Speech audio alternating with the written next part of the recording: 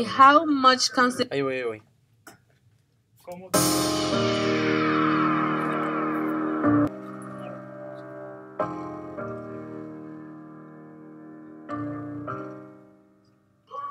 Muchas gracias. Buenos días. Good morning. How are you? There are people who didn't say anything.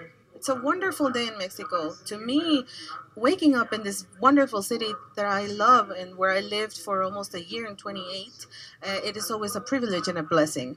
Just like Matt has said, our topic today cannot be just an Asardo's experience. In 25 minutes, I would like to give you like a pill about a tool that could change our lives and that actually transformed mine.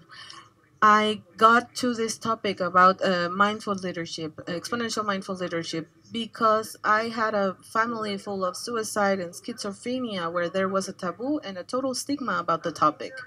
And at 15 years old, I saw myself in a need. After seeing my dad in a psychiatric institution, he was this detached zombie. I had to make that choice of saying, what will I do for the rest of my life? Because I want to be a fully productive person, controlling my mind and my emotions and my life. So I needed to become a researcher of the human mind and the brain and how not to be like my father when I grew up.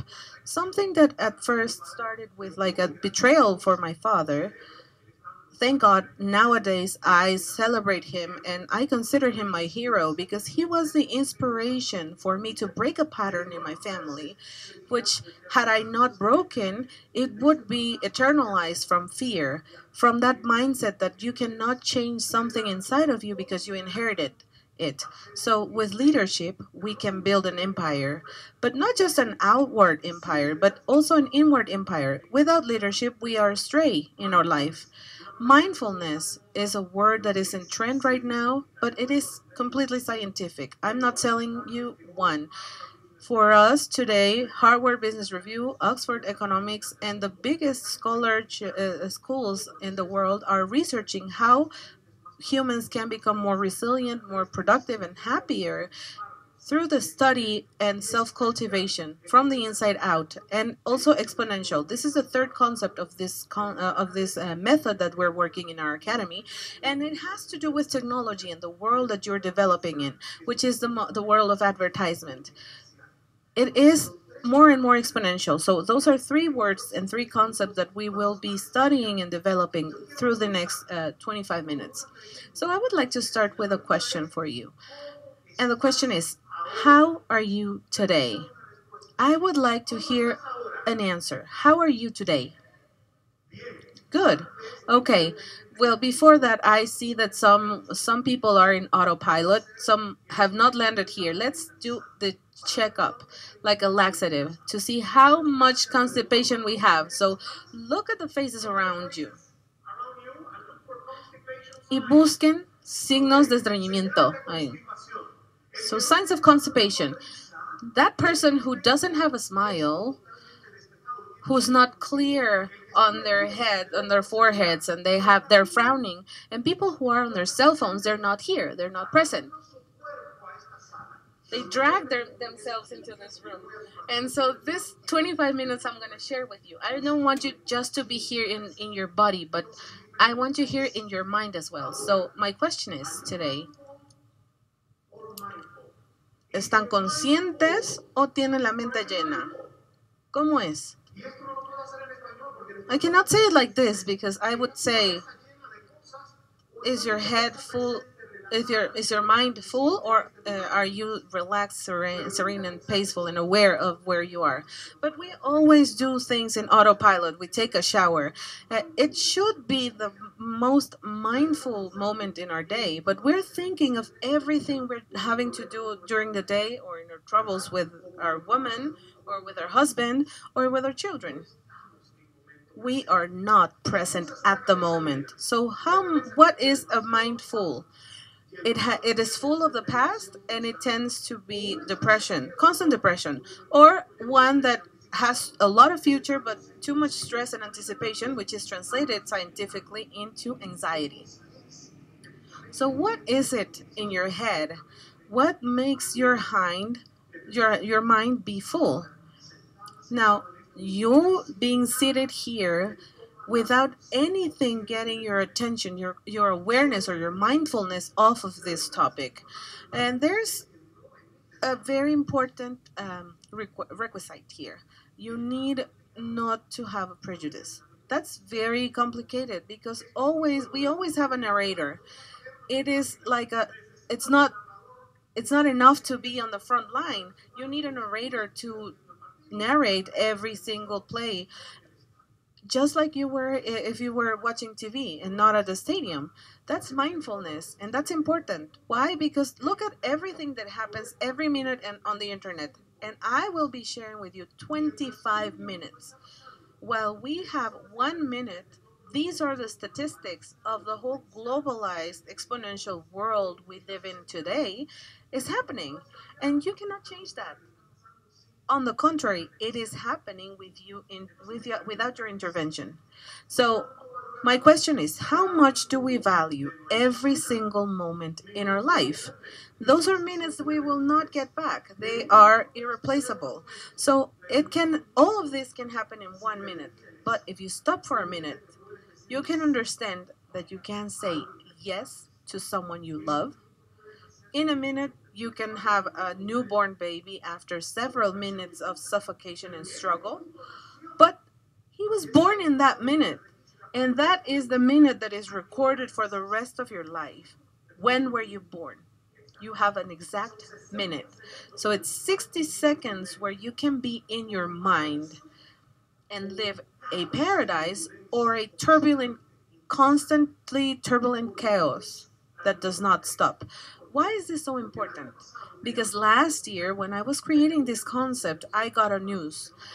For most of you who don't know me, I was a journalist. Well, I will keep being a journalist. I worked for CNN in Spanish. I was an anchor for an interview show that was called Cala, my last name, until 2016, where I took a new path as a life and business strategic person in this mindfulness.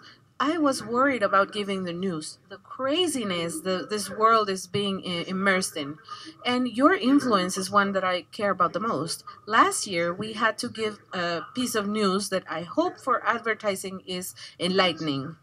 There was this girl who was 20 something years from one of the most important Japanese advertising firms, took her life due to workload excess. She had 159 hours of work. In Japan, they have karochen, it's death due to an excess load of work. They have a word specifically for that. They have the culture of hyper productivity. What is the price? They are not aware. They're not present in their life. They're like a headless chicken trying to get to objectives and getting their goals done. So in this world where you are, creativity is a differentiation pattern. Yes or no?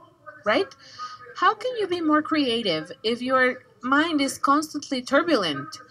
If the big ideas always reach you when you are in a void, when the lighting descends because there's peace and there's calm. I learned last year that if we do not reflect on how to live in the next 50 years, we are going to die medicated. And my question that I want to ask you is, what would you rather have? A medicated life or a meditated life? Because some people need to take sleeping pills because they have insomnia, but maybe that pill just gets them dizzy, and so they need to take another one to wake up. And as you see, some people are depending on so many chemicals that are altering their emotional system, but they're not finding a solution to the causes that bring it about. VUCA, how many of you know VUCA? VUCA, raise your hands. 5, 6 people in the room. I love that because we have a very big room of opportunity here. VUCA is an acronym that is from the 90s.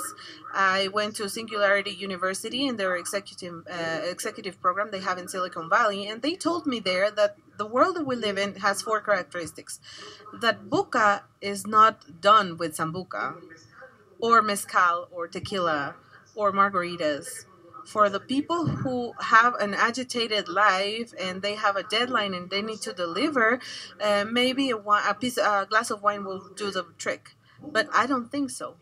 Buca means volatility, uncertainty, complexity, and ambiguity. Do you know who created this concept?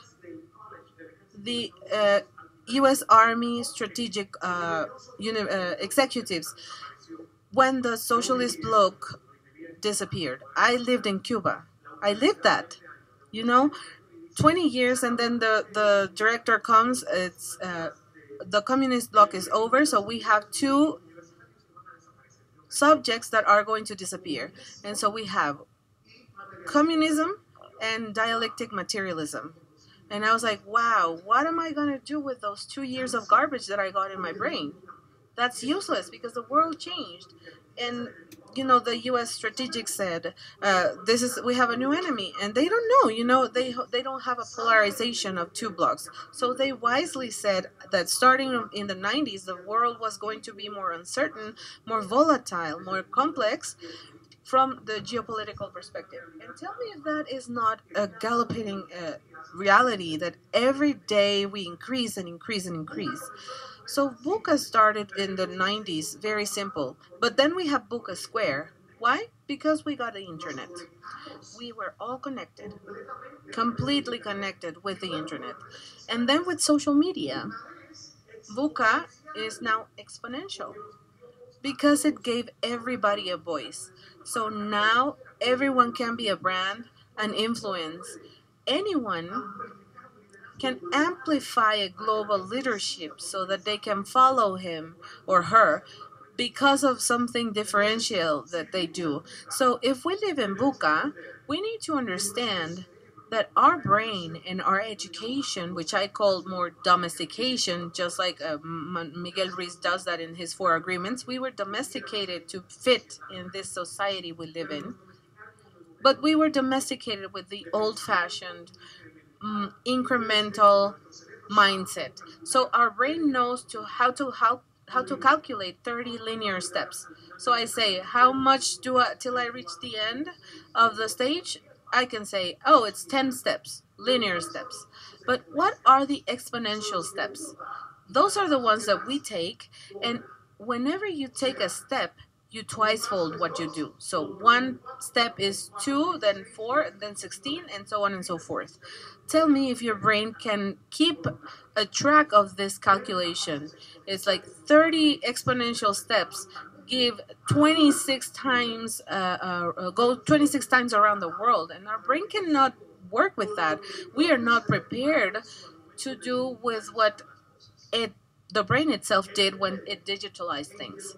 So when material things were dematerialized after becoming a binary code of 1 and 0, which we call digitalization, that moment our brain started depending on artificial intelligence or the machines that we created to do better calculations than we do. So we live in a VUCA world. It's volatile, complex, ambiguous, and uncertain with two mindsets or with two mind models or thought models. In this world where we were raised, where we have step by step, very smoothly and very softly, just like the Despacito song, and the world that we created with digitalization. And it differentiates the very latest innovations that everything that comes about should be digital. That red curve has a moment where we are just desperate when we are incubating ideas. Why? Because when you incubate and create prototypes, you need to take time for trial and error, for the essay not to work, that you need to look for a path, and the results don't seem to be working, and people just drop out. It happens here every day in our brains when we are incubating a great idea, but we think it's not going to work because of how different it is. And so we drop it out. But other people can just bring it out and continue with it and say, oh, How did he get it? And you thought it was impossible. You know, in our brains, we need to do, as we go linearly, we need to have an internal innovation and invention lab that can take the chance of not taking failure as a concept to fear, but to understand that failure is just a rehearsal for learning. So what is happening today? The iPhone moment.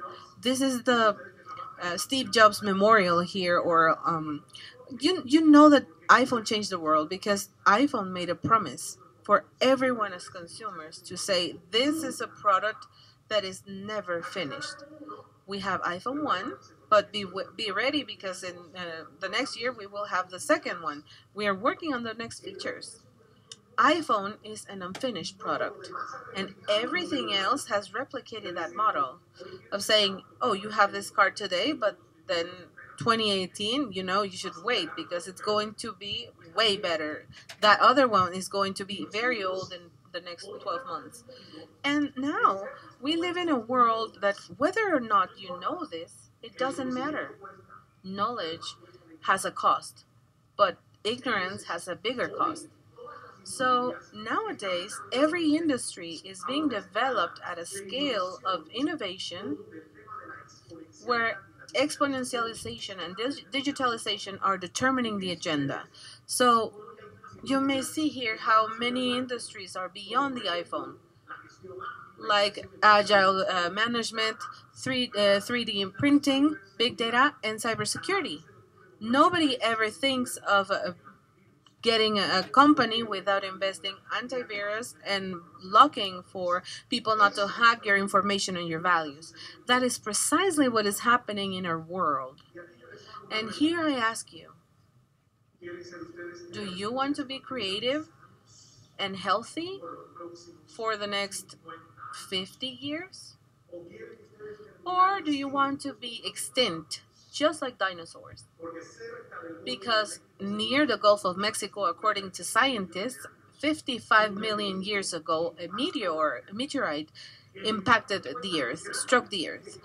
And the impact was so big that it changed the chemistry of the air that dinosaurs breathe, that 65 years ago made dinosaurs the dominating race. It was not mammals like us, it was them. But in hours, weeks, and months, it's hard to determine because none of us was there to just do the account. It extended because their respiratory system was not able to adapt. So my question here is, how do we adapt to the changes we haven't even imagined? They will come and arrive in the next 50 years if we have a brain that is constantly pushing us and programming us with fear to the unknown, to the new things, to whatever is not explored. A brain that has within itself three in one, and the most primary one, which is a reptilian brain, it is a prehistorical one, but it's still there. It's still here today. It tells you, be careful. That's a new idea. Be careful because it could be wrong. So the only way that we have to go with the next changes is to realize that exponentiality has brought to our lives less time to recover from a disruption for the next one, to the next one. So let's say in 19704, first advertising block, then first advertisement agency, and then it was like the gremlins. They started multiplying everywhere, in every corner of the world. Then in 1891, they start the Kodak branding. It is an icon in the advertisement industry, but it is also a business school icon for not allowing innovation, because Steve Samson created the first model of the digital camera, and the board of directors of Kodak, they said, "Oh, hide that model. We are the kings of paper and print." And then Instagram in 2012, it's not a coincidence that it was sold to Facebook for $1 billion, while it was in the same year where Kodak went bankrupt. That is the difference between an old-fashioned thought model versus the exponential, a new model of thought. And then, if you keep going on the adaptations that technology has brought about, technology got to the new media, radio, TV. And by the way, people said when TV came out, they said that the radio was going to disappear, but it muted, it relocated, and then it coexisted. And then in the 60s, psychologists started studying consumers. But studying consumers is not studying as if they were a machine, but it means studying the human being, because we are all consumers or advertisement strategists. So we are both. In the 90s, advertisement industry did not did not know where to go. Sometimes when I go to the restroom, I can close my eyes and say, this is a mindful moment.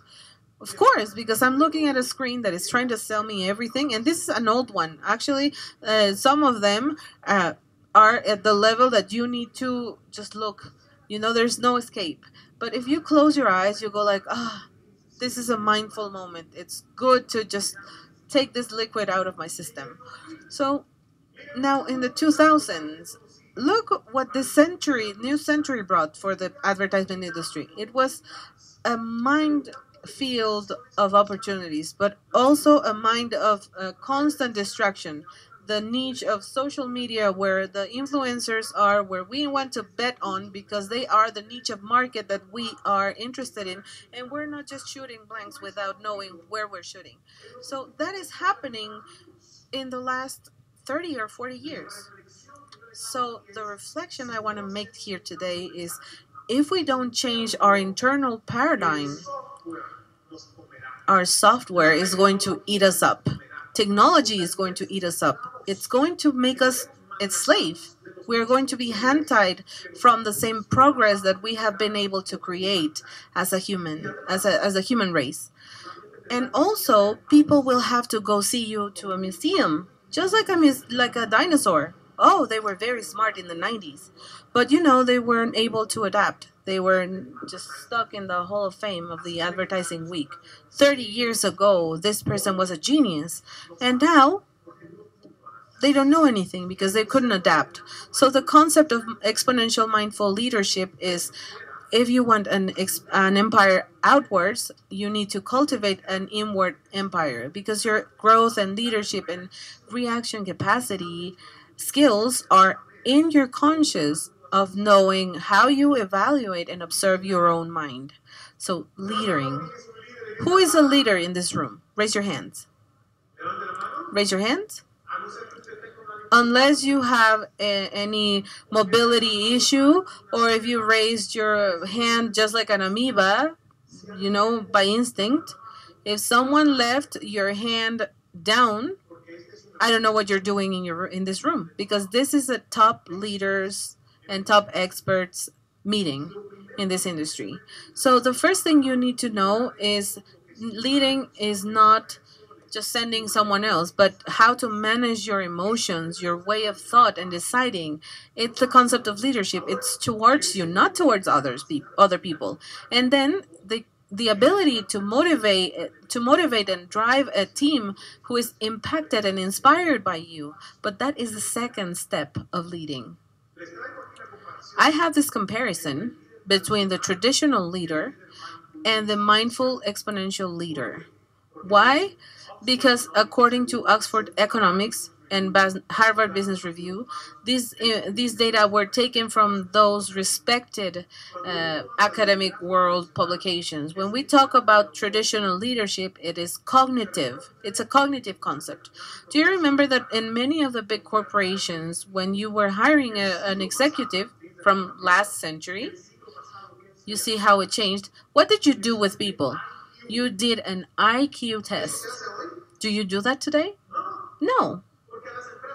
Because companies don't care anymore on how much or you don't know. What they care about is how you manage your knowledge, your skills and abilities of being able to interpret anything that someone else does, and creating a vision of a teamwork. And that is not achieved with IQs. If you see the history of the creator of Alibaba, the little Chinese person, he was rejected 10 times by Harvard. In another time of history, he would have said, "Oh my God, I'm a loser. Harvard rejected me." And he said, get Harvard from wherever you want to do. I'm going to do with my intelligence whatever best I think. So he created Alibaba without Harvard because time changed in the world. So this is what happens to a traditional leader who does not invest inwards. His vision is always outwards. I had the chance of interviewing the people, in CNN, and they say, "Oh, this person is the wealthiest man in his country," and I'm like, "Oh, why is he using a cane? He's young, and he left his health building his company. Our our model here is mindfully exponential. We understand that what is in here is more important than your tablet and your iPhone and your computer all together." And so I ask myself, like, how does most of us not dare come with our cell phone without any charge, right? Our most, our biggest need here is to ask if there's Wi-Fi. Oh, how come you don't? That's ludicrous, if you don't have. So, who is aware of that intention to improve their Wi Fi? Which is what comes from inside. That energy that you emanate from your pineal gland, which is the one that receives everything that you are. So, we brush our teeth, but do we brush our minds? Do we reset our minds in aware of how many files we have and the antivirus we have, and we purge that? This is our master computer. This is where your big ideas and your decisions come from. Everything else is just an accessory. And for most of us, really, we have not realized, we are not aware that technology is dominating our agenda. And it's not us who is using technology to maximize and optimize our agenda, our calendar. The other day, someone asked me if I did something about time management. And I said, no, it's impossible for you to manage time. You cannot stretch time. What you can handle or manage is your priorities. If you are able to handle your priorities, you can handle your time. These are the principles of mindful leadership, mindful exponential leadership. So it's proactive, empathetic, innovator, and conscious. Why? Because if we are not aware of what we're doing, we are subject to the VUCA world. We are one more trapped in this volatility and ambiguity that I've told you, which is what we're living here today. I have an antidote against VUCA. And it's not, don't be an oak, be a bamboo. Why? Because it has strong roots. Those are your principles and life values. You sit, your mission, your values, they don't change maybe. Humility, transparency, service, integrity, they don't have to change during your lifetime. What is going to change? The situations that you face. So everything else will have to be more flexible and adaptable. And the bamboo is a symbol in the Eastern culture of spirituality and mindfulness and presence and flexibility and solidarity, of coexistence as well. Because we know here that we are a constellation. No one is a single genius. The biggest intelligence is the one that is collaborative and collective. Bamboo doesn't grow by itself. If you find one single bamboo stick, is because you went to the Chinese town. You bought one that they just chopped off and they put it, in water, and this will bring you a fortune. You should get it. But if you go to nature, bamboo always is collective. It lives in the forest, and that's why it's so strong. It's anti-seismic. Japanese people know that if there is an earthquake, they can go to the bamboo forest and, they are safe. This is a lot of information for 20 minutes, but I want you to leave here with the feeling that the more you invest in self-presence and self-cultivation, you're maximizing your growth opportunities.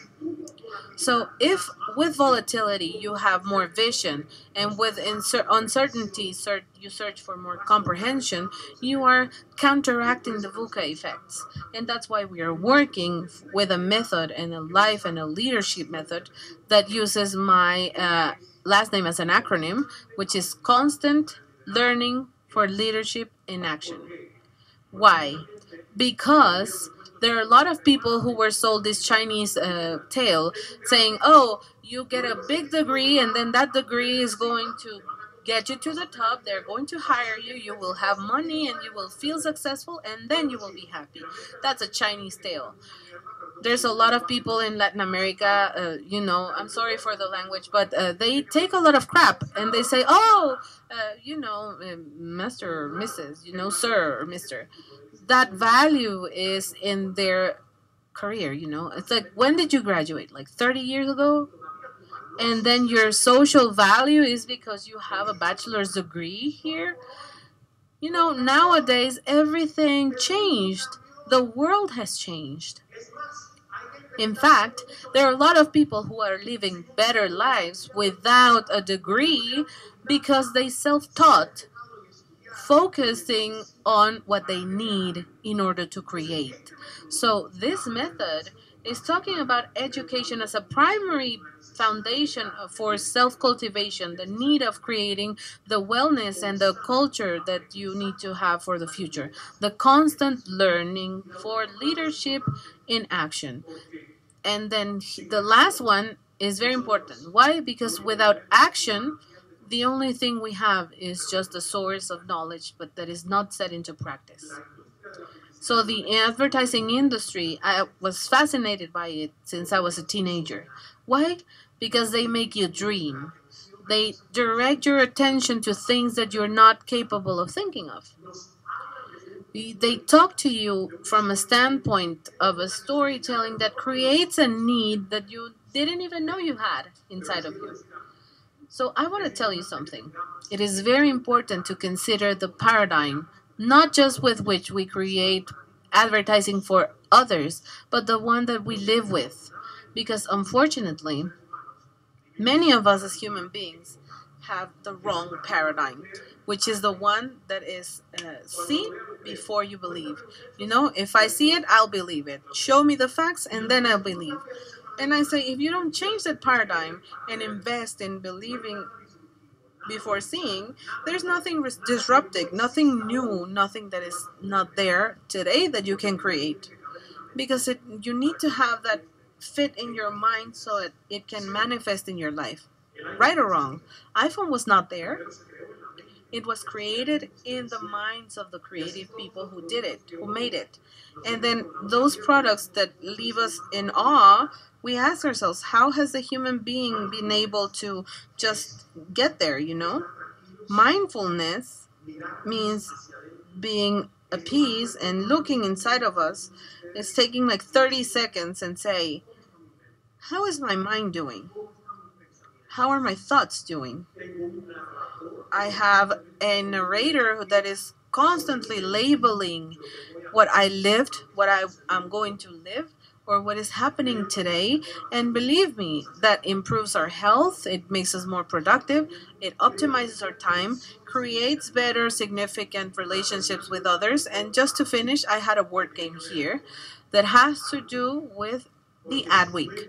Because if your mind is full, you're mad, But it's almost crazy. But if your mind is serene, you have a potentially full mind of new ideas for new advertising and new copies and new strategies and new campaigns. Thank you so much for your attention. Thank you for the opportunity of serving and being able to inaugurate this first event here in Mexico. And also thank you very much, Advertising Wits, for being part of Partnering Foundation, which is our partner Ismael Cala Foundation. And we organize the Latino Impact Summit in New York. And we want all of you to be part of this movement that seeks to improve the life conditions and progress condition in our region, which is Latin America. And you can be key agents to promote those development values with awareness and positivism. Have a great, great day and smile a lot today so that just your day is not just productive but also happy and unforgettable. Thank you. Thank you very much.